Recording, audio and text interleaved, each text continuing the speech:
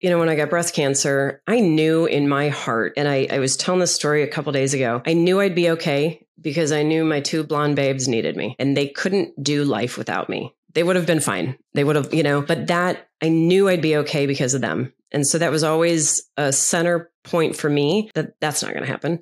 And so that was a joyful piece. The journey was difficult, but it led me to all this diving into me and who I am that I didn't even know. And that was 7.5 years ago, from Tony Robbins and Joe Dispenza and my mentor and all those workshops I did. I mean, I learned intention was the first thing I learned, and that your thoughts create your life. And I would drive around saying, I wonder if my husband would love me more if I got sick. And so you can create bad and good. It's so powerful when you watch it happen in your life for bad and good.